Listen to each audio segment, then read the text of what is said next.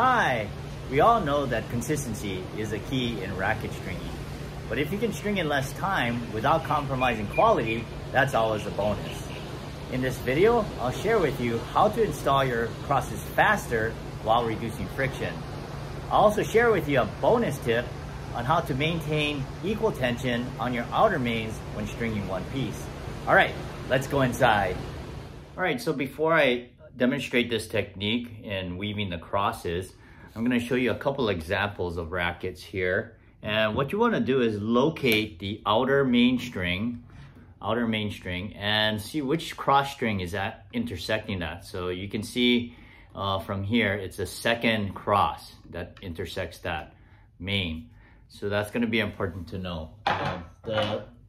This other racket here, if you look at the same outer main, you'll notice that it's the third cross that intersects with that string. So what's going to happen is when you start your crosses, and again, this is on a two-piece string job. So I have a racket here that's similar to the one I just showed you, where the third cross was intersecting with the last outer main. So what I'm going to do is locate that. That's right here.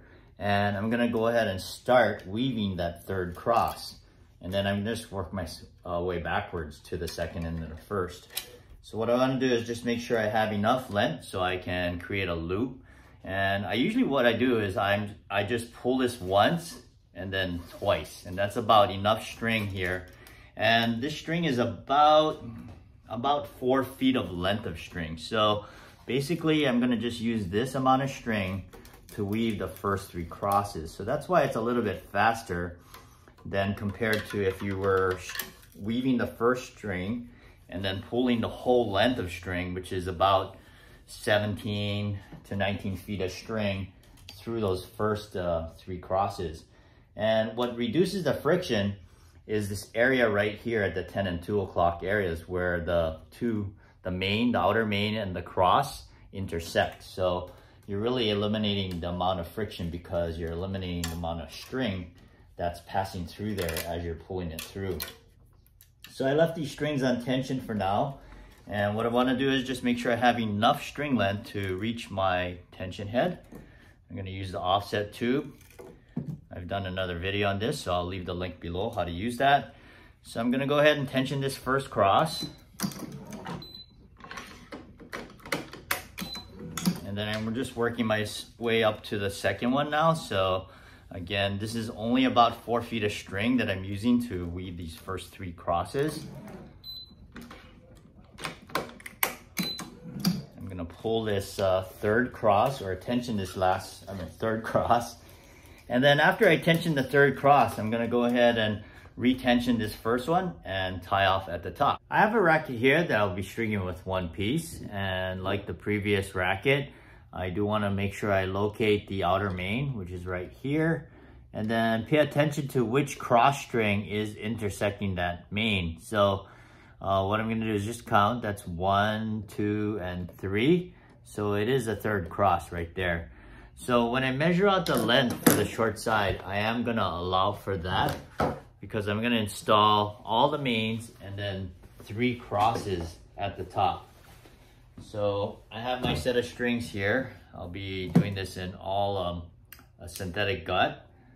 And so I'm going to use the frame. And on the first string length, you just need to make sure you have enough length to reach the tension head right there.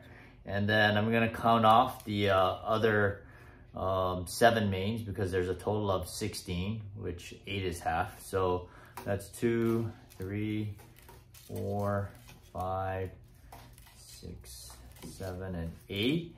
And then the 3 crosses at the top. And I try to line it up so that it goes where the string will eventually be installed. So that's 1, 2, and 3.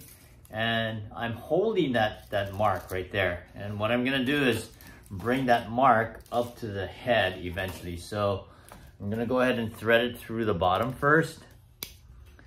And then I'm gonna bring it up to the top eventually. So I have the string here, the end is coming through the bottom throat, and it doesn't matter which side. This particular racket can be either side. if you're doing the Prince O-port rackets, you need to make sure you pay attention to which side is the tie-off for the mains.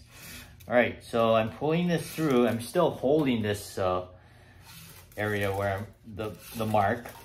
And what I'm gonna do is eventually bring that up to the top, but I first have to bring it up to the throat. So I'm still bringing it right there. So it's right there, right on the edge of the throat, but I'm gonna just now let go and then kind of bring it up to here and then just pull it. So that's approximately where I was holding it in the first place. So now I have a short side that's allowing for one side of the mains and 3 of the top crosses. So I'm gonna go ahead and install the mains, and I'll come back to you when I reach towards the end of the main string installation. Now I've completed all the mains on one side, which is the short side, and I'm gonna continue on the opposite side. And I'm not gonna use my string clamp, and this is the 7th main coming down. So what I'm gonna do is I'm gonna place a pad on the outside of the frame, use my starting clamp, and clamp it from the outside. So basically I wanna free up this clamp that's on the top so that I can clamp the crosses that are gonna be installed. And I'll go ahead and retension this string later on. So I'm just gonna leave that like that. And so what I'm gonna do now is on the short side is start doing the crosses. But remember I allowed for 3 crosses. So I have one that's here, another here, and then there's a 3rd empty hole.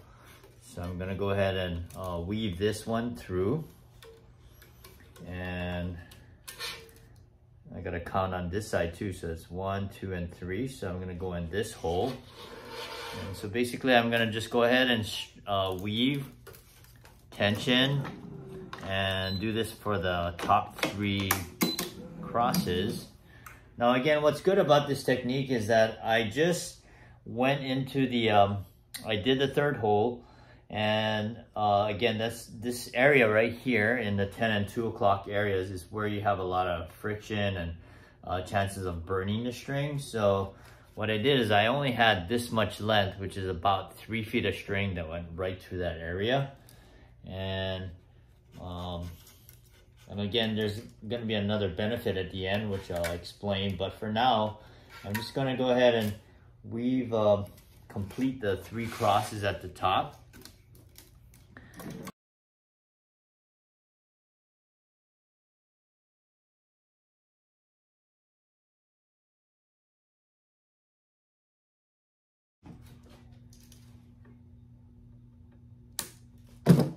All right, so now I'm gonna go back to the long side and free up this starting clamp.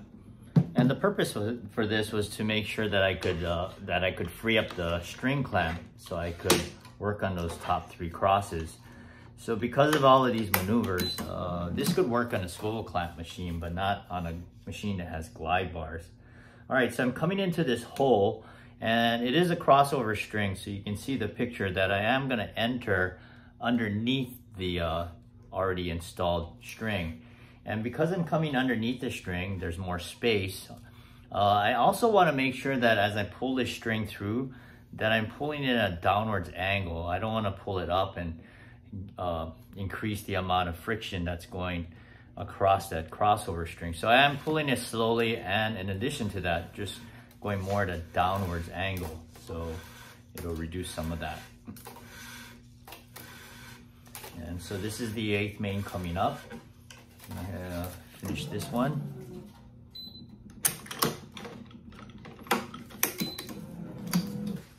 All right, so now I'm gonna go ahead and weave the 4th cross, and I'll continue to keep weaving towards the end of the racket, and I'll come back to you when I reach the end.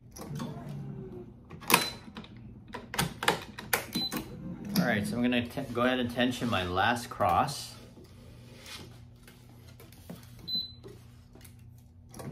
And earlier in this video, I mentioned that there was an added benefit in why you would be weaving that top 3 crosses, other than reducing the friction on those outer mains. What happens is if you're tying off typically on a 1 piece and you have a short side, there's always going to be one main that's looser than the other. So by having the tie off as a cross string, then you're not going to deal with that uneven tension that's on the outer main. In today's video, I shared with you 3 tips. 1, how to even out the tension on your outer mains and your crosses. 2, how to install your crosses faster by starting from either the 2nd or the 3rd cross and working with only 4 feet of string. And 3, by installing your crosses in that fashion, you'll also be reducing the amount of friction going across the outer mains. Now, if you thought these tips were helpful, please comment below. Thanks for watching, happy stringing, and let your strings play.